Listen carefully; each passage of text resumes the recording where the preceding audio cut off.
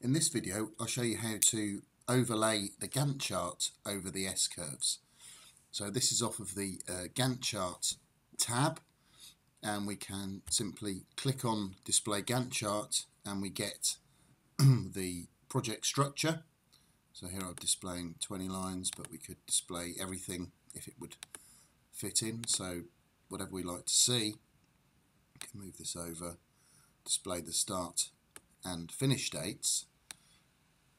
So you can see there's a variety of options here to shade completed activities. So we could turn those off, didn't want to show the shading. We can show the status, which will tell us what's behind program, ahead of program, etc., or finished on time according to the baseline. We can display the baselines, so it's yellow in this case. I could change the colour if I wanted to, change all the colours if I wanted. This will show us what's ahead or behind of program, which is useful.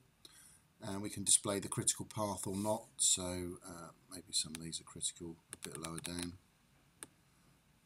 Yeah, so that's a critical item, so we could turn that off. We just wanted to make it a normal activity. We can roll these items up if we wish, or we could use the collapse to certain levels to show us a level of detail we want. And obviously when we print this off, the Gantt chart is going to be displayed as well. And the final thing, we can obviously change our outline colours if we so wished.